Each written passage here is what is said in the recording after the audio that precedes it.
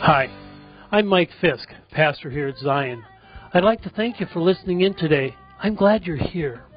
Sometimes life can be busy and the most important things can fall between the cracks.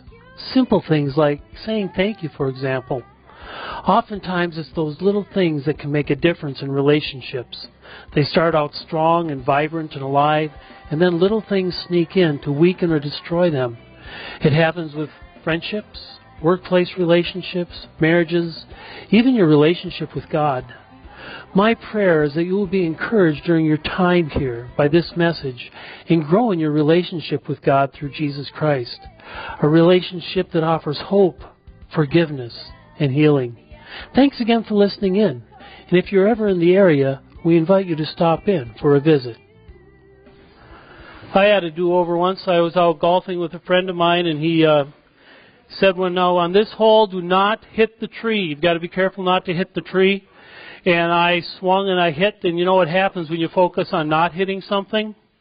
I hit the tree. But he gave me a do-over at least.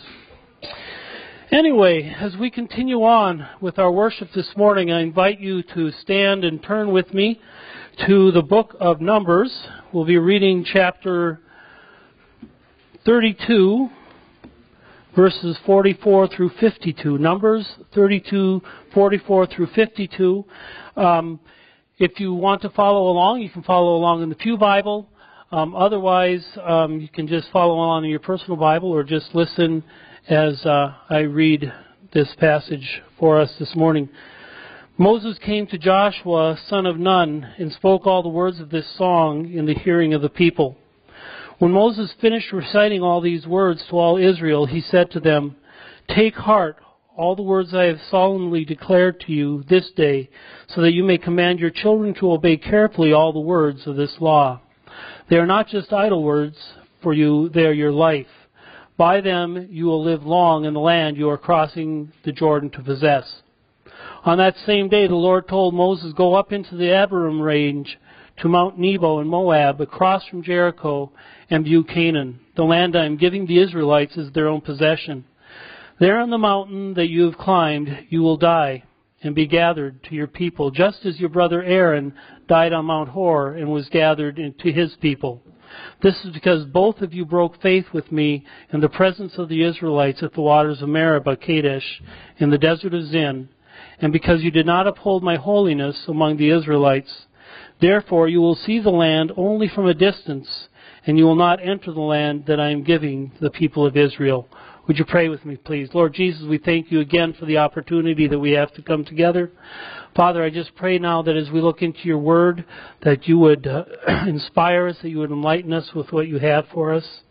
I pray, as I always do, that the meditation of my heart and the words of my mouth would be satisfying and glorifying to you, and would also be pleasing to those of us as we go from this place and enable us to walk this path we call life in your name. Amen. Thank you. You may be seated. This morning we're going to be finishing up a series that we started actually the first part of September called Missing the Mark, or a rather fresh start. And this morning our topic is missing the mark but not the blessing.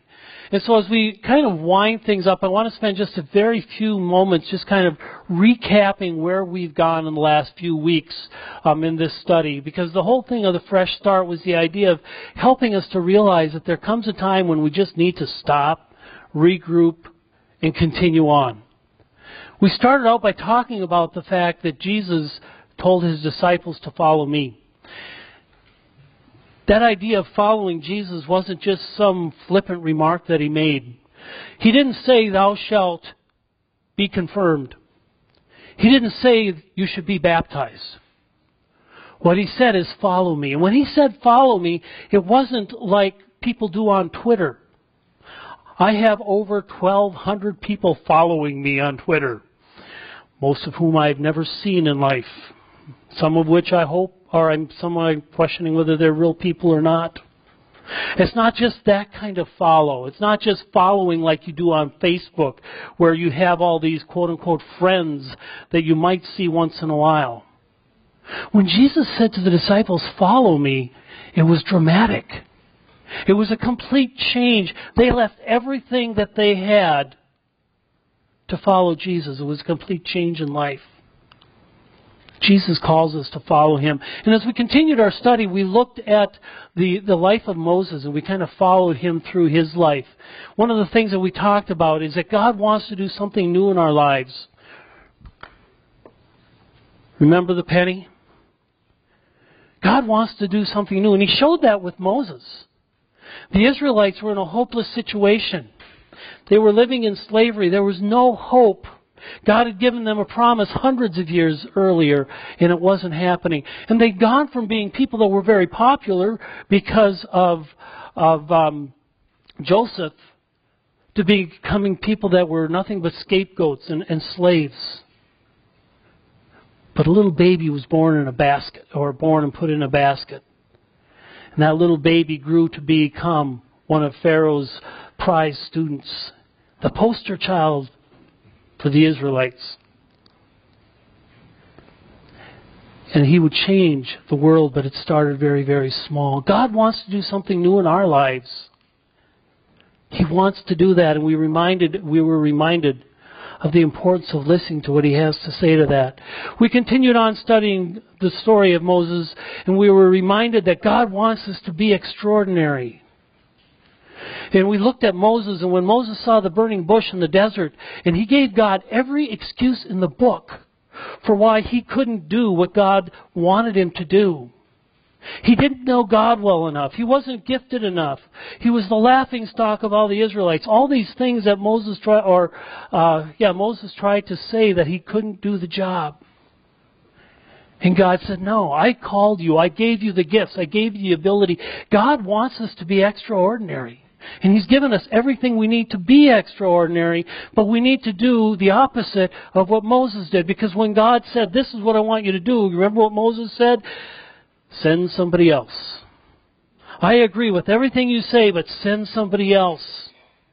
What God is looking for in our lives, what God is looking for in our activities and in our heart, is for people to be more like Isaiah, who saw God rather than himself. When he saw God, he said, here am I, send me. Send me into the community to make a difference. Send me home to my family to make a difference. You've given me everything I want, that I need to do it. Help me to be extraordinary, because God wants us to be extraordinary. We went on to talk about the fact that Moses learned a hard lesson about life. He learned that we need each other. Moses was in charge of everything that the Israelites needed to do. He was the go-to guy. And his father-in-law came to him and said, you need to change this. You need to get some help. You need to spread out your authority to other people. You see, Moses was kind of like some of us. You're either a rock or you're an island. Either you're a rock in the sense that you've been hurt so many times that you refuse to let other people in. Or you're an island and you've just decided that you can get along without other people. But as we learned in that lesson, we all need Jethros. We all need people that will come along beside us to say, here's what you need to do to help. We all need the people of Israel who, when Moses came to them and said, I need your help to do this better, they came and they were there for him. We need leaders, and I think we're all leaders in a sense, who are willing to hand off responsibility and work with other people to accomplish the kingdom. We need each other. And then last week, we talked about gossip. And we talked about the fact that our attitudes determine our progress. Remember the story? Aaron and Miriam, Moses' brother and sister, were talking against him, criticizing him for the way he was doing things. And what it says is, and God heard their words. Moses didn't do anything about what was happening, but God heard them. When we were reminded of the fact that when we speak evil of other people, we're not speaking evil of other people, we're speaking evil of God's creation. You're made in God's image. God made you His masterpiece. And so if I speak evil against you, I'm not speaking evil against you, I'm speaking evil against the author, the sculptor that made you just the way you are. And what happened with them happens with the church over and over and over again, is because of the grapevine, because of people talking behind other people's back, the entire community of Israel was halted. And they couldn't progress because of the words that Miriam and Aaron spoke. Attitude determines progress. This morning, we come to the story of Moses and talk about missing the mark, not the blessing. Moses had a tremendously close relationship with God, a kind of relationship very, very few people have. You see, like God said to Moses and Miriam and Aaron last week, there's some people that God speaks through so we can hear them. Sometimes we hear God, hopefully you hear God every once in a while, speaking through my words. And you realize, okay, Mike is saying the words, but God is revealing something I need to listen to. Sometimes you might do it by spending time in the Bible, or reading a good Christian book, or listening to a radio station. God speaks to you that way, but not Moses. The Israelites asked Moses to put a paper bag over his head. Okay, it wasn't a paper bag, but you understand the idea. Because when he get done talking to God, face to face, his face glowed so brightly that they couldn't look at him. They said, put a veil over your head because you're too bright for us to look at. Moses talked to God face to face. Few of us have even heard God whisper. Many of us, and I said us, many of us have never been close enough that the Holy Spirit has even had opening to speak through us. And so Moses had that relationship with God where God would come down and talk with him. And one day God said to him, Moses, guess what? What, God? You're going to die. Say what? You're going to die. Your time is up. Here's what I want you to do. I want you to go up to the mountain over there, and I want you to look out over the land of Canaan. Because Moses, 40 years ago, you started a process for me. You took my people out of Egypt, and you brought them across the wilderness. And guess what? It's time for them to get the promise that I gave them. And so I want you to look out over the land, because that's what I'm giving them, and you're not going in. Say what? 40 years of working for you? 40 years of putting up with this stubborn, rebellion, Israelites? I know, I just couldn't resist that. Mostly because I am one. You want me to put up with all these people for 40 years, and now I've done everything you asked, and now I'm standing at the brink, and you're not letting me go in. And God said, no. Because you did not give me the glory that was my due. Because you made me look bad in front of the Israelites. Let me explain what happened. And I won't take time to be able to go to these passages. I'll tell you what they are, and you can take a look at home if you want. In Exodus chapter 17, an interesting thing happens. Shortly after the Israelites leave Egypt, they're going through the desert of Zin, and there's no water. And so they start to complain. Why did you bring us out here to die? Why couldn't we have stayed in Egypt? We had good food. We had job security. We had real houses, not tents. We had water. We had all that stuff. And you're bringing us out here and we don't have water. We're just going to die. Our kids are going to die. Our cattle's going to die. Thanks a lot, Moses. Can you imagine what it was like for a leader at that point? Kids, listen up. When you hear parents talk about the good old days, something you need to realize about the good old days. They're only telling you the good part. That's why they call them good old days. For example, my favorite age was 17, which was years ago. Why I liked 17 was this. I had a pretty nice car. I had a good job for then. I had a girlfriend. Couldn't get much worse, right? Better than that, rather. So I go to my job, I get my paycheck, I go to the bank, I put everything in the bank except for $20. Then I take that $20 out, I'd fill my car with gas, I take my girlfriend out bowling, we go out for a burger afterwards, I'd buy, And then the rest of that $20 I just use for spending money the rest of the week. You can't even put 5 gallons in a car nowadays. Well, I guess you can now. Those are the good things. And my insurance was paid for. I didn't have electric bills. I didn't have gas bills except for my car. It was great. Those are the good old days. I hated high school. That's the other side of the coin that we don't talk about in the good days. We don't talk about the fact that I hated taking tests. I couldn't read very well. I only had one friend, and she was my girlfriend. And it was not a fun time for me. That's what the Israelites were doing. They said to Moses, we don't have water. We had all that good food. We had all that stuff back in Egypt, and you took all that away from us. These were the same people, if you read earlier in Exodus, that were calling out to God in misery, saying, please deliver us from this place that they're now asking you to go back to. Because they'd forgotten what God did. Don't we do that? Don't we forget all the good things that God has done for us when times get bad? That's why we have a lot of people, we were talking about this in Sunday school this morning, that's why you have a lot of people that walk away from God. And they walk away from church because all the things that they were expecting didn't happen. And they forgot to look back to see what God had done in the past. Fast forward, Numbers chapter 20. The Israelites are going through the desert. They don't have any water. They start to complain. Oh, wait, I got to back up. I almost blew the story. So Moses says to God, what am I going to do? These people are going to kill me. And God says, go out and strike that rock and it'll get water. So Moses goes out and he says, and this is my paraphrase, Moses goes out and says, the Lord our God is with us. And he strikes the rock and water comes forth.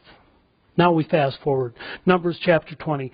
Same situation. The Israelites are complaining that God had not provided them with anything. God goes to Moses and says, what am I going to do? Moses says, go out to that rock and speak to that rock and water will come forth.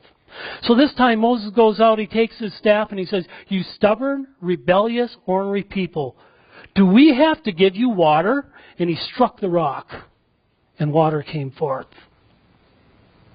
It's not what God told him to do, is it? God said, speak to the rock.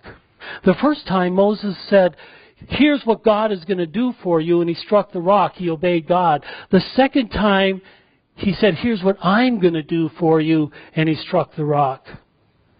God gave water both times, but what he said to Moses is this. He said, because you defamed my name, because you went against what I told you, you will not see the promised land. Isn't that interesting? When Moses was guilty of murder, God forgave him. And life went on. Even though his sin was against men. When God was guilty of sinning against, or when Moses was guilty of sinning against himself, I can't do it. God forgave him. And life went on. But when Moses sinned against God, God forgave him, but there were consequences. That's why Moses stood on that mountain looking out over the land that God promised. Scholars aren't sure why that happened, to be honest with you. Some people think it's because the rock is a vision of Jesus Christ, or a symbol of Jesus Christ. And to strike it the first time was a symbol of his crucifixion. But the second time, there's no other sacrifice, no other crucifixion that shouldn't have been hit. Some think it's because Moses took credit for it the second time. The first time God showed his power, that's why Moses was supposed to hit the rock. The second time Moses was supposed to show the people God's mercy and grace. Instead, he showed God's power again. You see, we get hung up on that. He missed the mark. He didn't do what he was expected to do. But the good news is that he still maintained the blessing. You see, it's interesting that just that one defining moment in Moses' life determined his destiny on earth. But it didn't change His eternal blessing. Hebrews chapter 11. It's an interesting verse. It says, all these people, and Hebrews chapter 11 is the faith chapter of the Bible. It says, all these people, and it gives a whole list of all the people that lived by faith. When they died, they did not receive the image promised. They only saw them and welcomed them from a distance, admitting they were foreigners and as strangers on earth. All the people in the Old Testament that believed in God, all the people in the New Testament that believed Jesus would come back, had a promise. But that promise didn't come. But you see, that's what faith is about.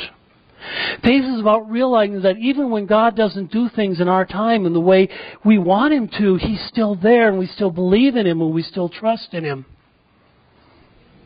And that's hard to do, isn't it?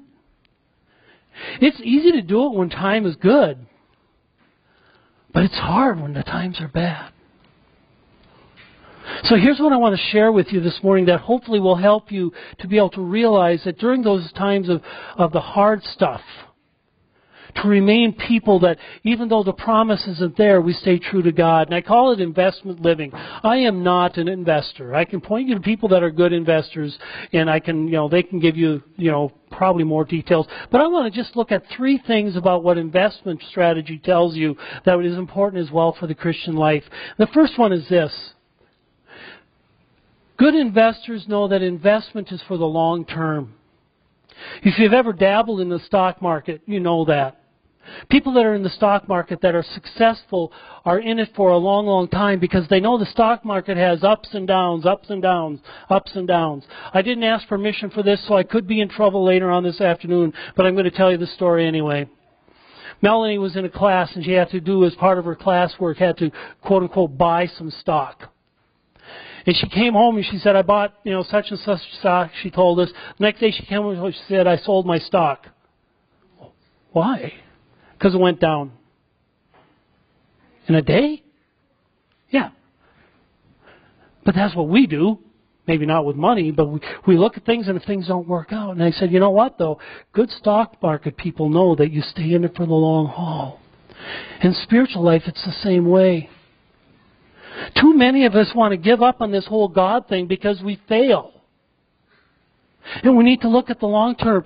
Rather than judging your spirituality and your ability to live for Jesus by how you did this moment, how did you do compared to yesterday?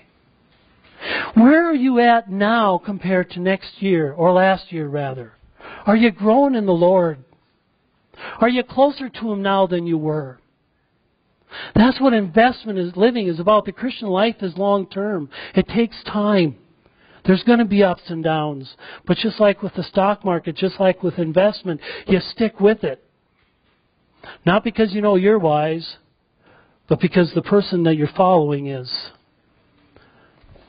A good investor probably has a good person on the stock market telling him how to do it. The second thing is the stock market, the person that's in investments knows that it's good to be consistent. It's nice if you have a whole big chunk of money to put into investing. Few of us have that. But a wise investment counselor will tell you, you know what, even if you can just put in a little bit, even if you just put in $10 a week, it's a start. A year from now, you're better off than you were last year. The Christian life is like that. Too many times we look and we say, man, I've got to get closer to God, so we start reading the Bible all the way through. Big mistake. And so you start with Genesis, and Genesis isn't so bad. You go to Exodus, Exodus isn't so bad. Leviticus, you start getting into the Mosaic Law and all kinds of names you can't pronounce. And you just keep going and you get bogged down and you think, I can't do this. Take little steps. We've got the daily bread back there.